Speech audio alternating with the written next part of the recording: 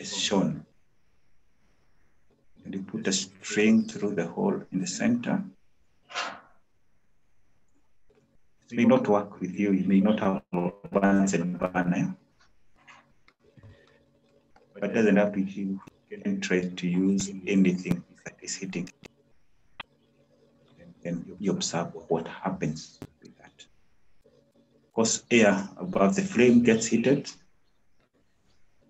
and results in convectional currents. And of course, we'll have the warm air rising upwards, then cooler, more dense air flowing downwards. Okay? And that would cause the paper vein to rotate.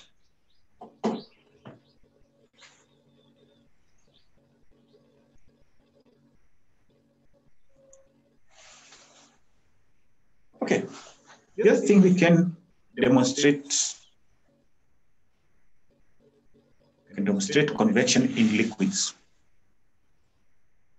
You can have a beaker, water, then planet at one corner, then heat from that corner. Gradually, what is seen is that the color of the potassium permanganate is seen to be moving. Of course, it's not indicated, but it would be moving from this point and it would moving in a curve. And as the water continues, and usually, eventually you'll have all the water becoming homogeneously, having a purple color throughout.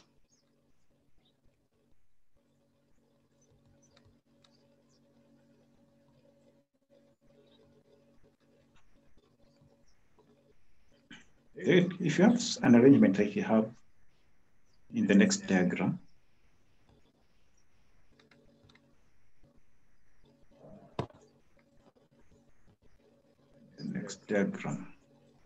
you have two flasks.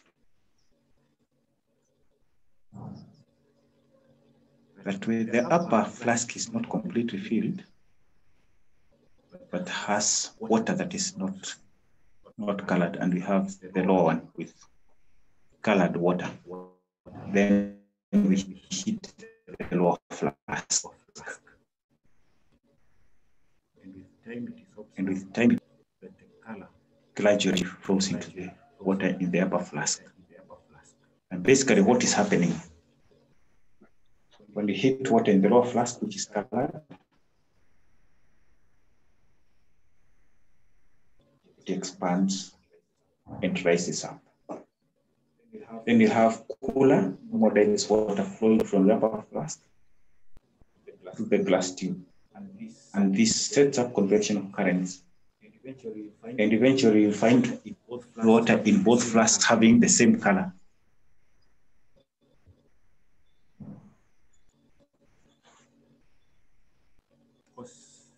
Of course, when you talk of land breeze, sea breeze, it's a similar arrangement, isn't it?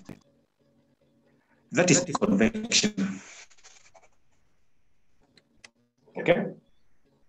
Do you have any questions so far?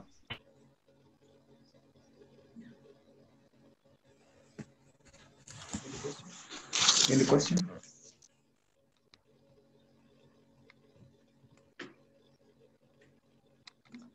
So the silence means there's no question. Yeah? Explain about the immersion water heater. The immersion water heater. Immersion heater. Yes. Okay. Basically, what we have with the immersion heater, we have a coil that has high resistance. Okay. Yes. We have a coil, and the coil is heated electrically. Then we have that heat being conducted directly to water. And if you've ever used an immersion heater and you use maybe a large bucket, you notice that the water boils at the top, but at the bottom, the water remains relatively cold. It's just because of the fact that water is a poor conductor of heat. Sawa? Yes. Is the question answered now? Yes, it is. Okay.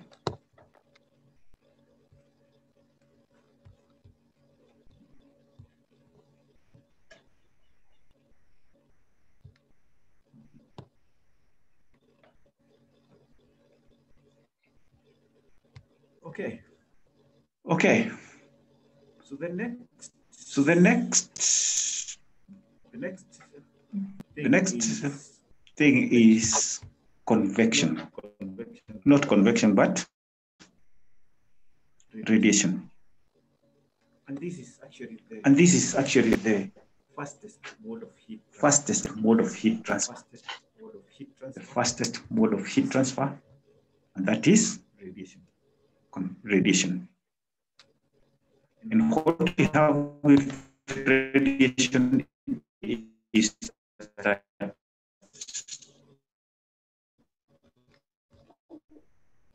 heat is transferred in form of wave. It's fast because electromagnetic waves move at the speed of light. They move at the speed of light. Electromagnetic waves move, or electromagnetic radiations move at the speed of light. The thing about radiation is that it does not require a material medium. It does not require a material medium.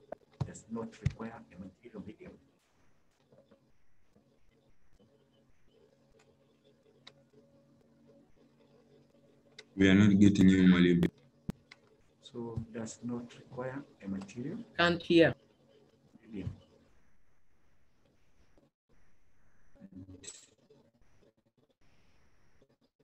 That means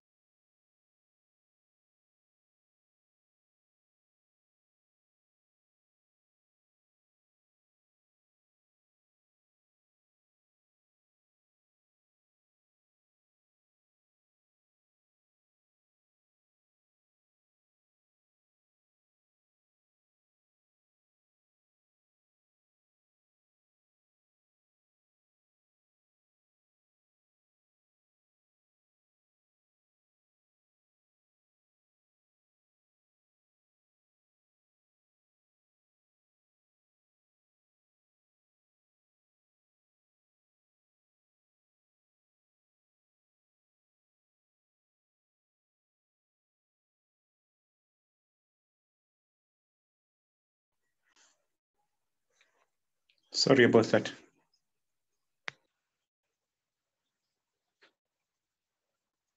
Yeah.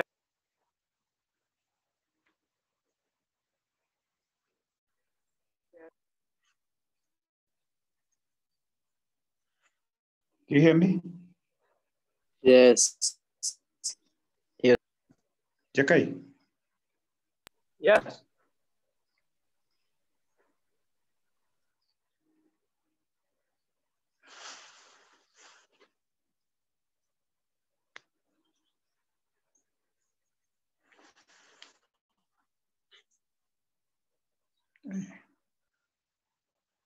Are we there? Yes. Yes.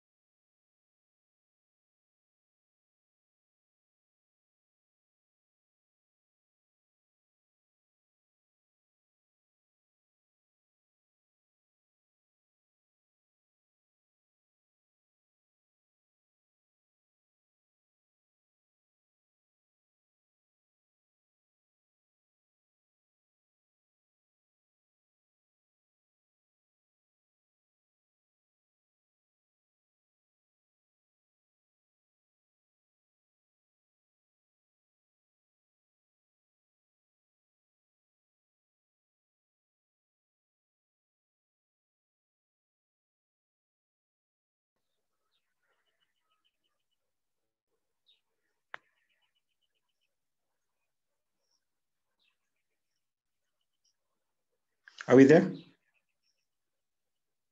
Yes, we are Mwalimu. Yes. Sorry about that. I think my connection is not very stable.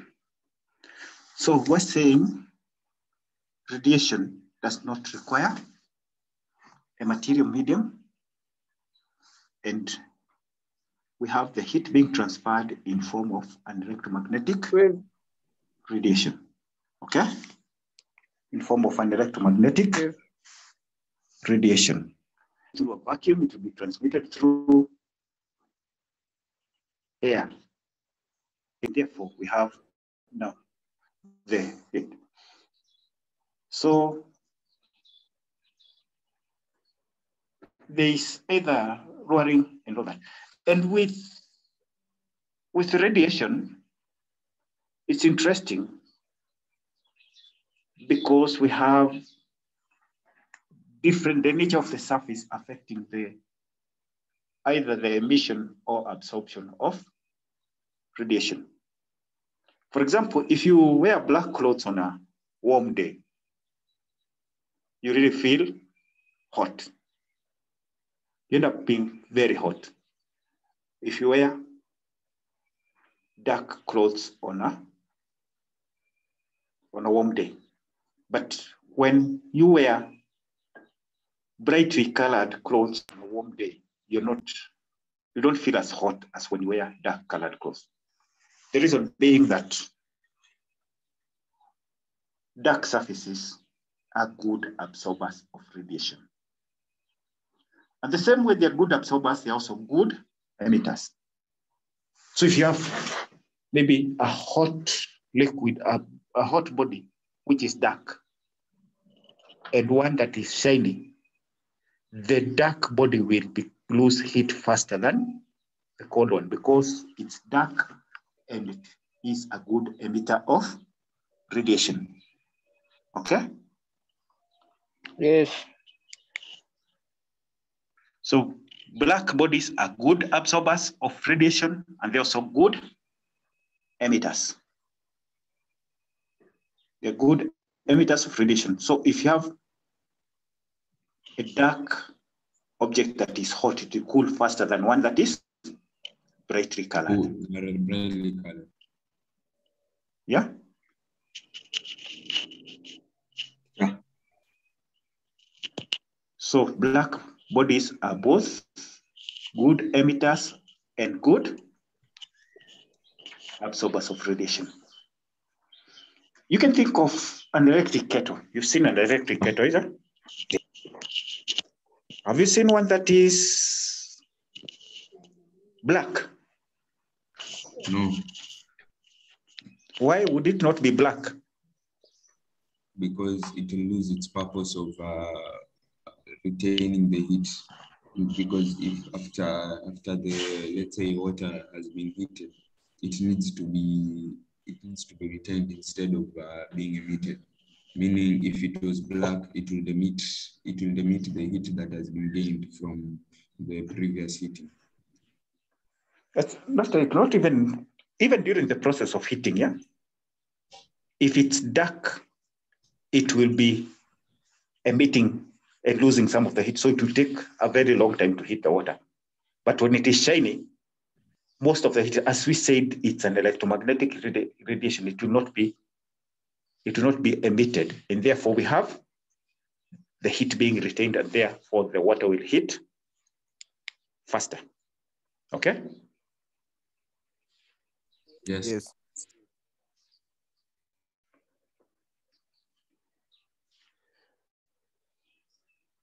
So what are some of the applications? I've talked of the electric kettle, which has a coat, a chrome coat to make it shiny, and this reduces heat loss to the surrounding by radiation.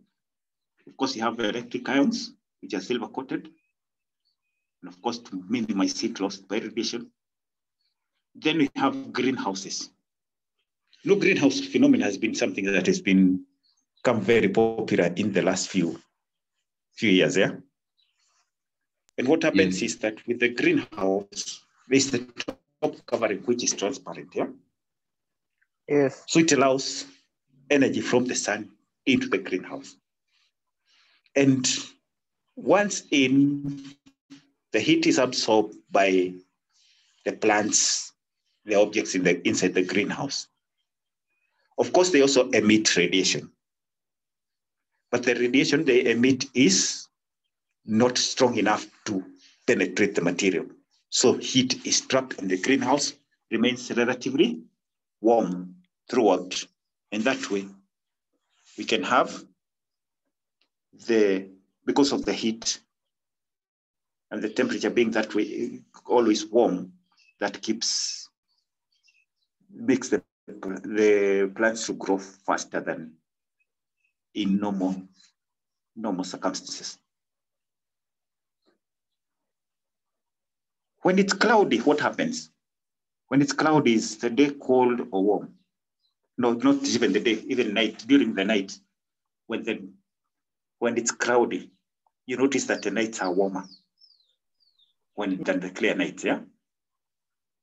When it's cloudy, the nights will be warmer than when it's clear, when the sky is clear, largely because any radiation that is being emitted from the Earth is reflected by the cloud.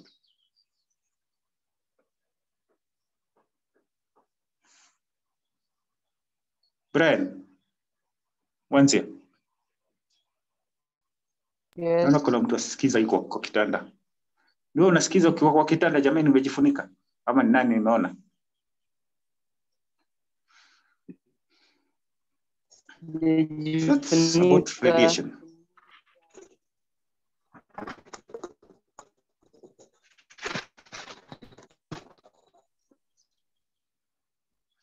Okay, one of the applications that you have, and one thing that is very popular and that is used on a day-to-day basis on the whole aspect of heat transfer, is the vacuum flask. The vacuum flask. Some people call it the thermos flask, yeah? Yes. It's called a vacuum flask. Thermos is actually a brand name of one of the vacuum flasks. Thermos is one of the brand names. Okay? Yes. And the vacuum flask, it was developed around 1890. It's developed in 1890 by one person by the name of Sir James Averin. Averin, I-V-A-R-I-N. And the idea is to keep a liquid hot or to keep a cold liquid cold, depending on what you put in it. For example, if you put ice cold water, it will remain cold. If you put hot liquid, it remains hot. And of course, it's made of a double-walled glass vessel. A double-walled glass vessel. And the space in between the double walls, of the flask is evacuated. And of course, the point where the air is blown out is sealed. And the outer surface of the inner wall, and the inner surface of the outer wall are silvered. What is the purpose of silvering?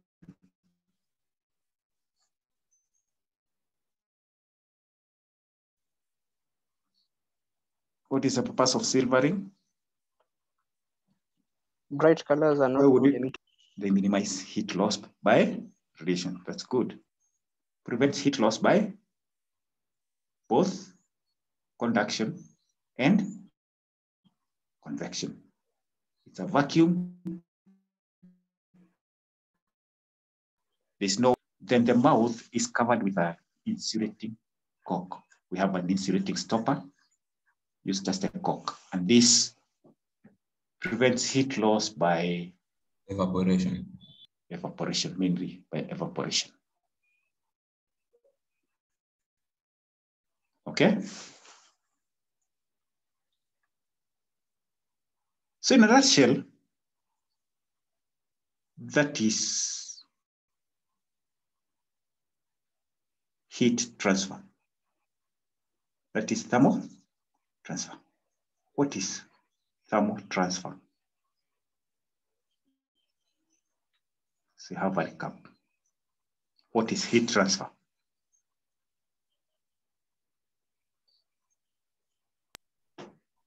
What is heat transfer?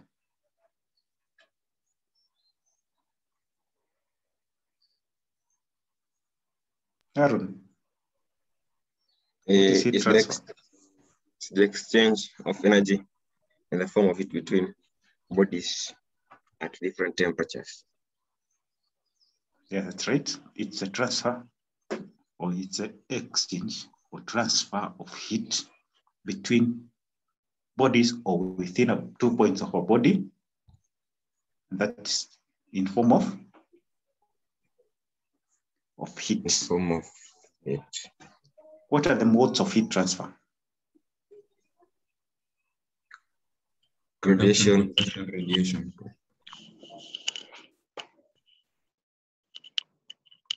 Conduction, Convection, radiation. convection, and radiation. Those are the 3 modes of heat transfer. What are the factors that affect conduction? Conduction depends on, what are the factors that conduction depends on? Type of material. Yeah. Type of material. Temperature difference. Temperature difference. Cross-sectional area. Cross-sectional area. Length. And length. How does length affect the rate of heat transfer?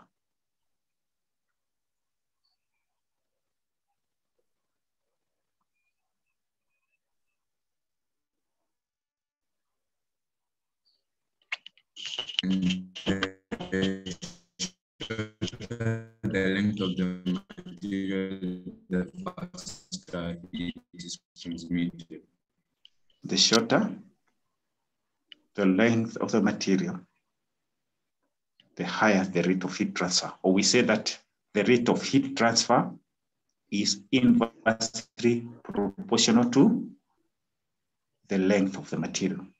The rate of heat transfer, length of the material. And what's the relationship? How does the rate of heat transfer, how is it affected by cross-sectional area?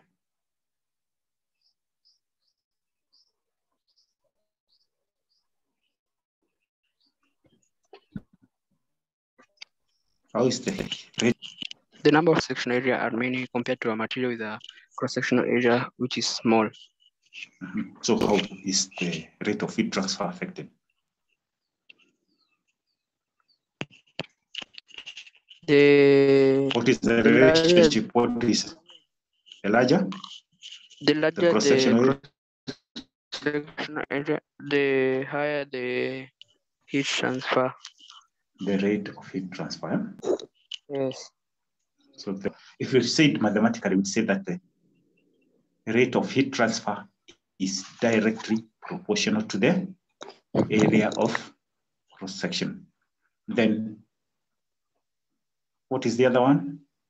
The temperature difference, yeah?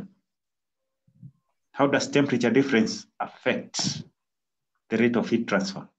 What is the relationship between the temperature difference and the rate of heat transfer?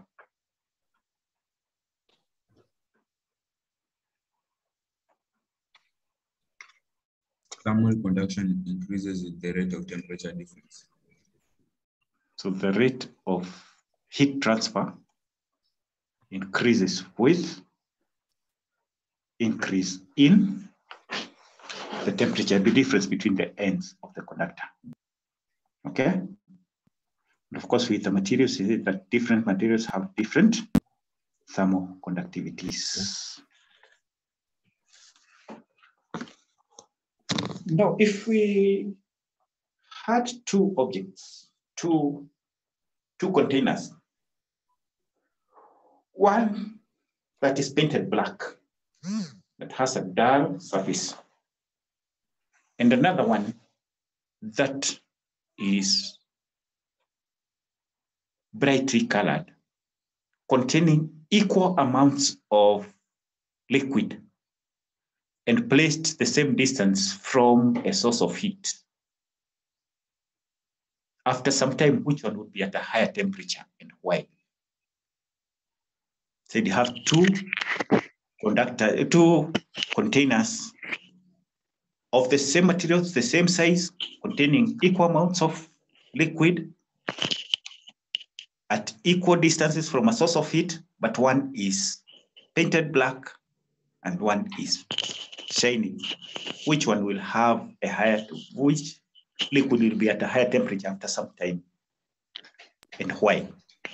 The liquid in the container painted black will be at a higher temperature because dark colors absorb more radiation, heat from radiation than bright colors. Good. The one that has a black, this painted black will be at a higher temperature because black or dull surfaces are good absorbers of radiation.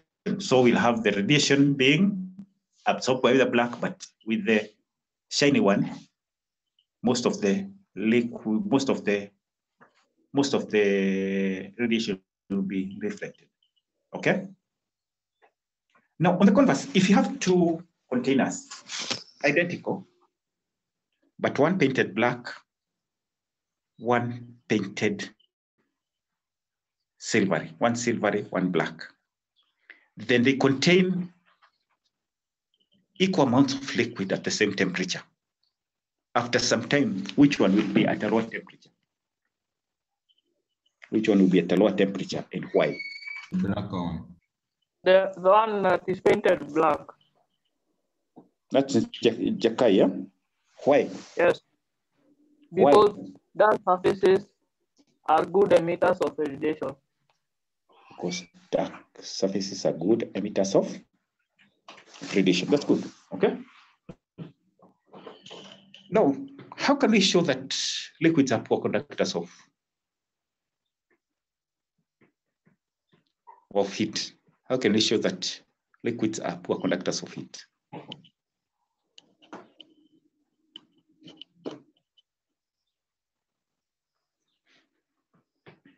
How can we show that liquids are poor conductors of heat?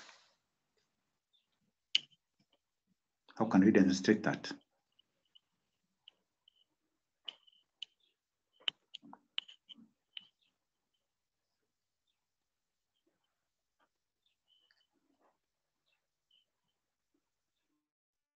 How can we demonstrate that liquids are poor conductors of heat? For example, water. How can we show that water is a poor conductor of heat? Want to give it a shot?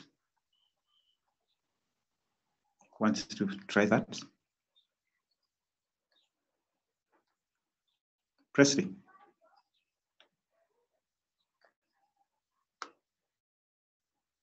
How can we demonstrate that water is a poor conductor of heat?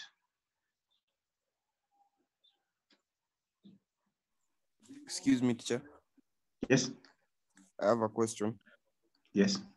can we say that liquids are conductors of heat, while we say that transfer of heat in fluids is through convection? No, we can. The fluids, the liquids are generally poor conductors of heat. Generally, they're poor conductors of heat. Liquids are poor conductors of heat. How can we show that they're poor conductors of heat? We can put a liquid in a boiling tube. Yes. A piece of ice. Yeah. Covered with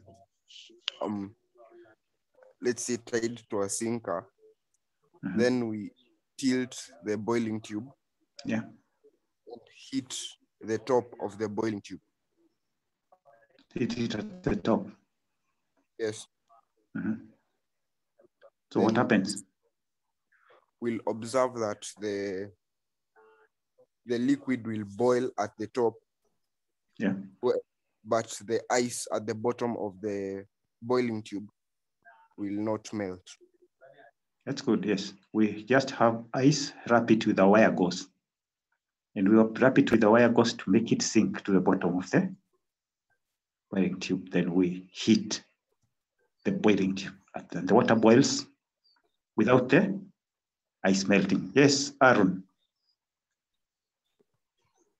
Aaron. Yes. So your hand was up, or you wanted to answer? No. You asking something? No. I mistakenly put it. Okay. So generally liquids are poor conductors of heat. In general, of course, there's some that, for example, when you think of mercury being a liquid, it's liquid, but it will be a good conductor of heat. But one thing about mercury, we remember mercury is a metal, yeah?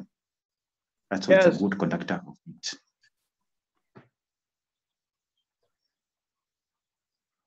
So what are some of the applications of convection? Yeah. What are some of the applications of convection?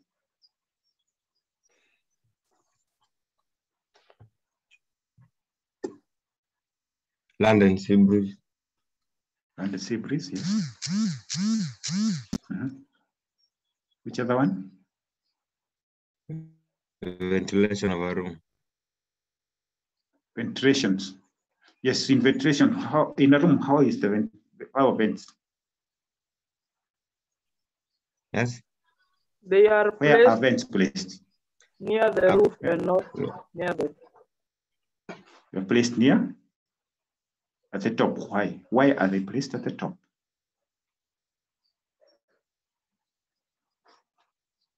Because warm air rises, isn't it? Yes.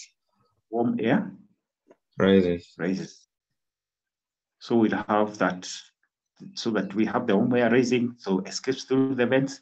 Then we have cool, more dense air flowing into the air.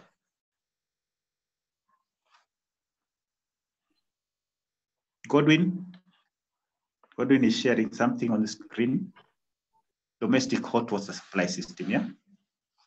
We have the heater and the water flows without any pump, yeah? With the domestic hot water supply system, we have the water flowing without requiring any pump. Why? Because warm water is less dense and rises.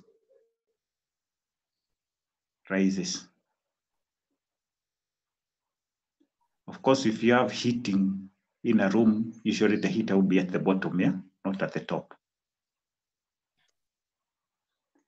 Okay? Yes. So, anybody, any question?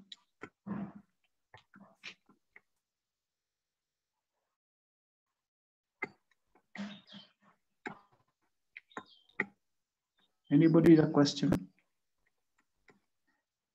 No. Sometimes it's common to find some during the day, when on a hot day. Yeah. What form of heat transfer are you shielding yourself from? Radiation. Radiation. Yes. Radiation. So basically, what you're doing is preventing radiation from getting directed to you. Yeah? Now, when we talk of convection, we have two types of convection. What are the two types of convection? Natural convection and forced convection. Forced convection. That's good. That's Presley. Presley. What is natural convection?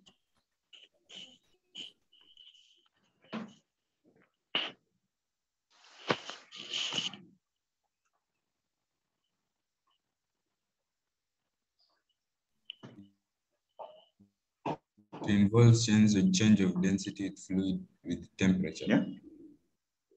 What? It involves change in density of the fluid with temperature. Natural. What of forced? Forced is mixing hot and cold parts of a fluid using an external stirring. Okay. Well, natural convection is just as a result of temperature differences within a fluid, yeah? Non-uniform fluid temperature. For example, if you have a hot surface and you have the surrounding air, what will happen? The air near the surface,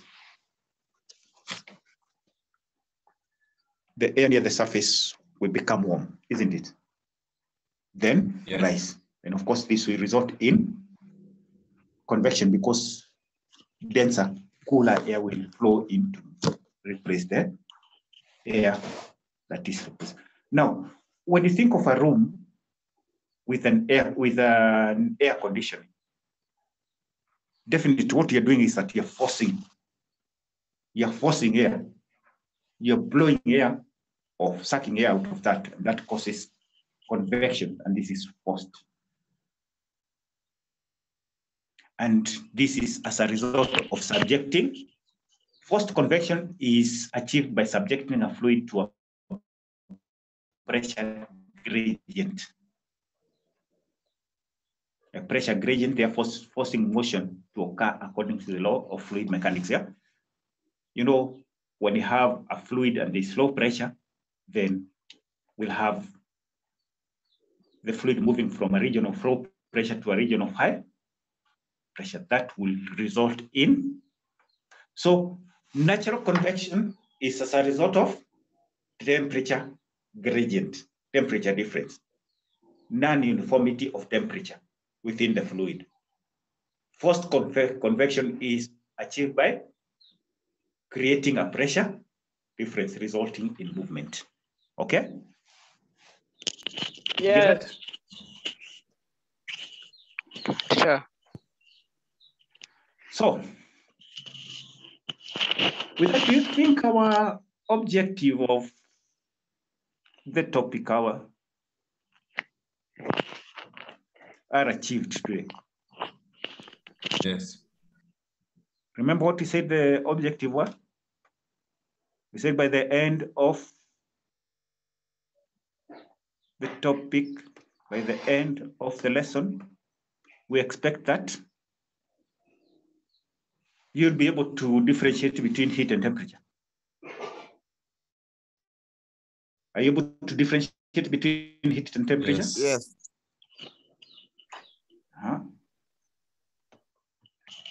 Can you now state the differences? Can you state and explain the modes of heat transfer? Yes.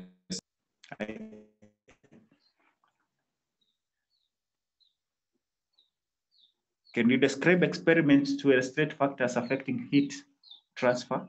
For example, in conduction, how could we explain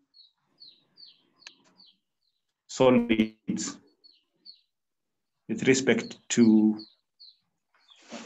what? To thickness of a material. Yes. I know that. I want to believe that we now have humble insight and are well versed with the topic. Yeah. Any question?